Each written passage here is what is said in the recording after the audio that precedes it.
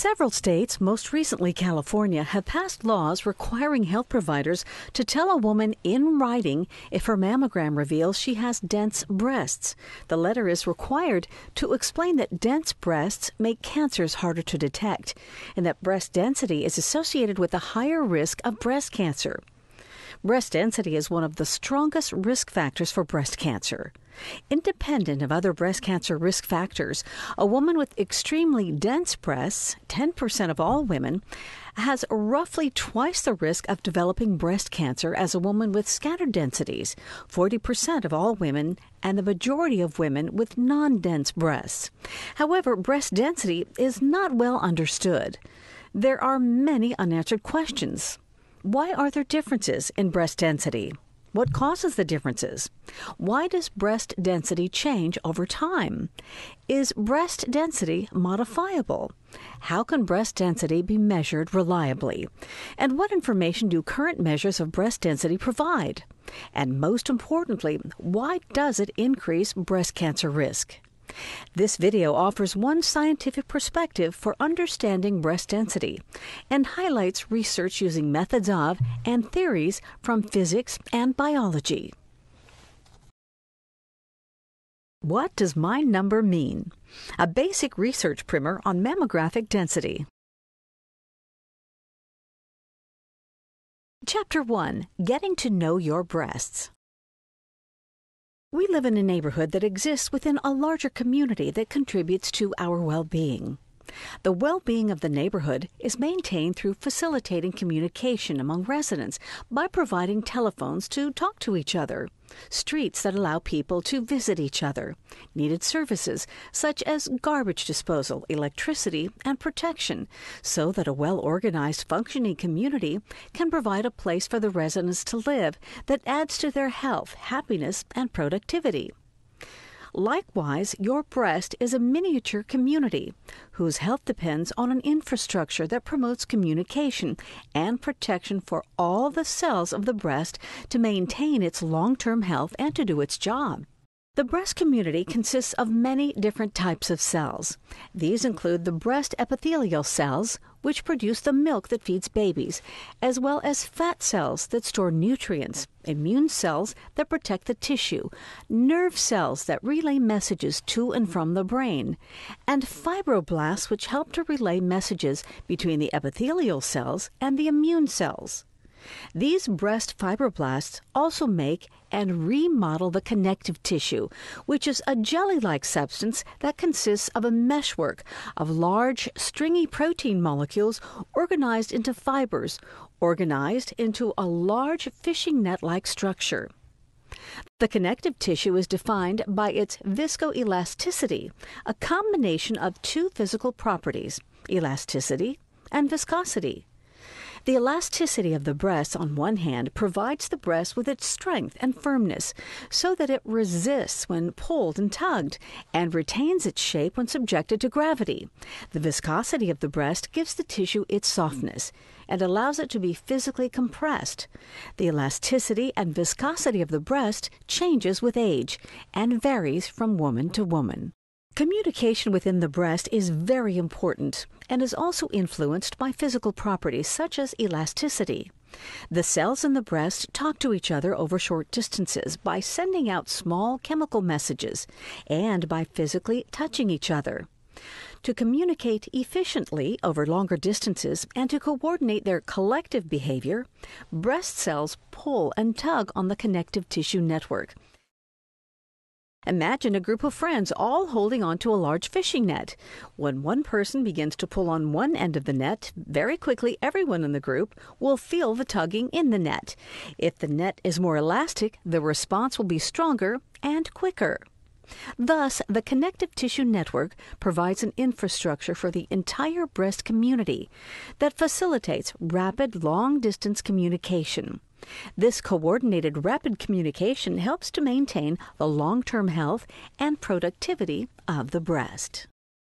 Just as the physical makeup of people varies tremendously, so too the physical properties such as elasticity and viscosity and the organization of the connective tissue network differ from person to person.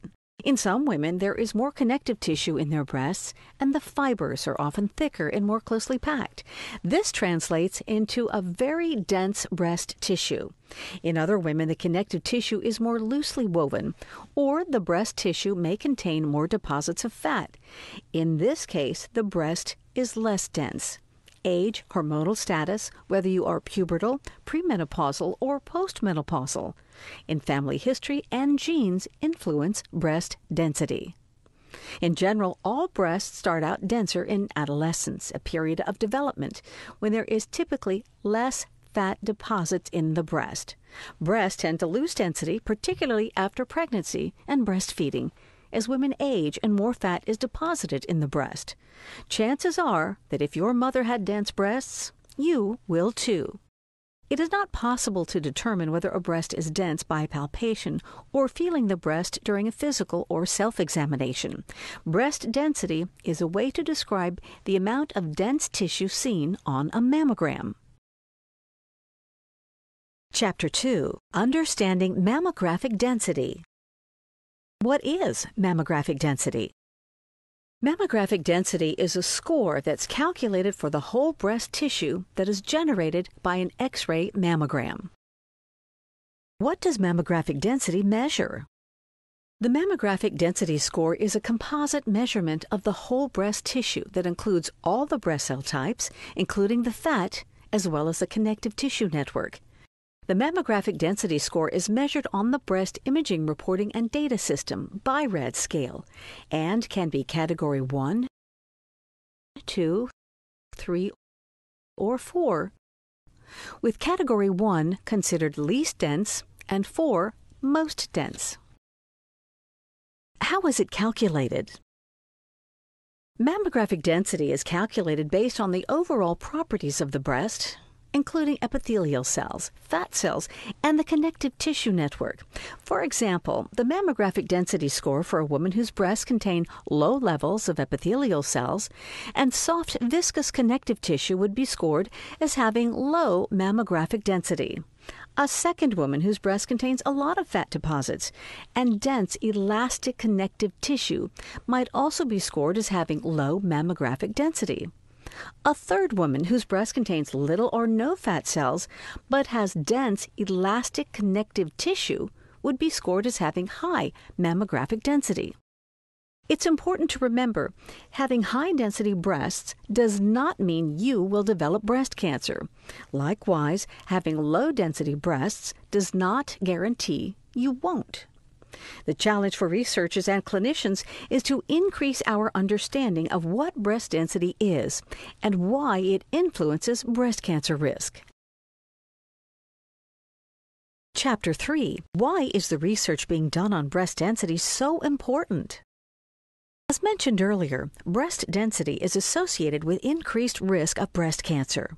The relation of breast density to breast cancer risk is unclear. Without a clear understanding of what breast density is and why it enhances breast cancer risk, it is not possible to develop prevention strategies, identify women who are at highest risk for developing breast cancer, and/or develop therapies to modify breast density or risk. Given the importance of better understanding breast density, many scientists from varied disciplines across the country are working together on studies focused on breast density and breast cancer risk. Dr. Zena Werb of the Department of Anatomy and Dr. Valerie Weaver of the Departments of Surgery, Anatomy, Bioengineering, and Therapeutic Science at UCSF, in collaboration with an interdisciplinary team of researchers including basic cell and molecular biologists, biomedical and mechanical engineers, breast pathologists, mammographic and MRI breast imaging experts, as well as breast radiologists, breast surgeons, and breast cancer advocates are collaborating together. The research being conducted aims to understand the molecular basis of mammographic density and to determine why breast density enhances lifetime risk to breast cancer. The research focuses on the role of the connective tissue in the breast and the impact of connective tissue stiffness on breast cell behavior.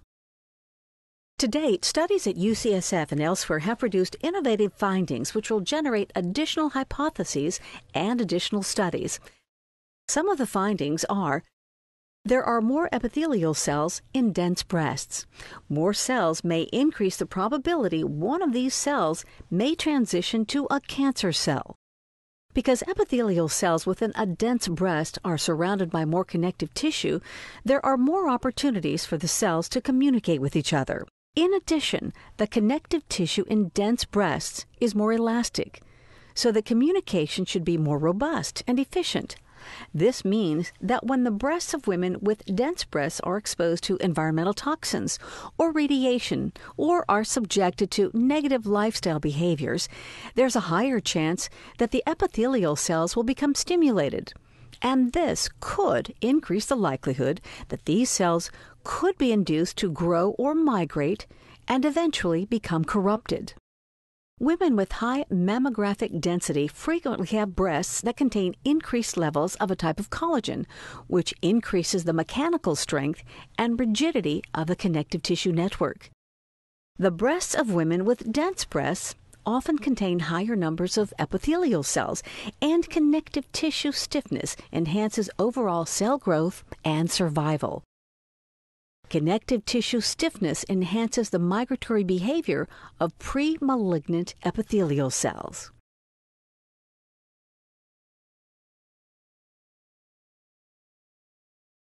Chapter 4. Conclusions. Through research being done at UCSF, scientists have increased understanding of the relationship between epithelial cells and the connective tissue, as well as the impact of connective tissue stiffness on breast cell behavior. With additional research, it may be possible one day to modify breast density and/or develop prevention strategies and/or treatments. We encourage you to share this information with others interested in learning more about the breast density, and scientific research. Likewise, we urge you to be proactive in reducing your risk of breast cancer. Consider engaging in healthy lifestyle behaviors, such as being physically active, limiting alcohol beverages, avoiding weight gain, breastfeeding your baby, limiting your use of hormone replacement therapy, and minimizing your exposure to environmental chemicals and medical radiation.